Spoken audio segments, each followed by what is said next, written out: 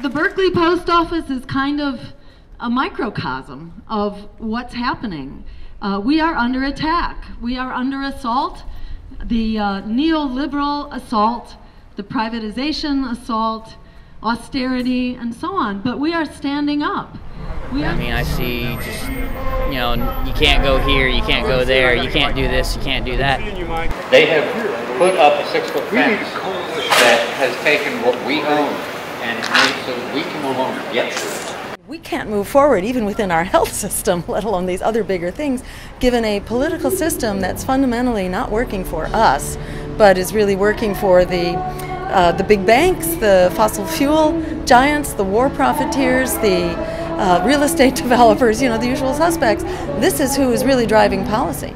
We actually put out a formal invitation to Bernie about a month ago, a public invitation inviting him to come and talk, because he stands up and continues to tell the truth.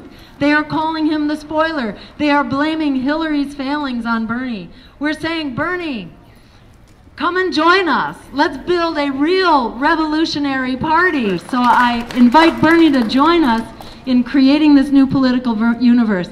If anybody has a hotline to Bernie, send that message, and we're waiting to hear from him.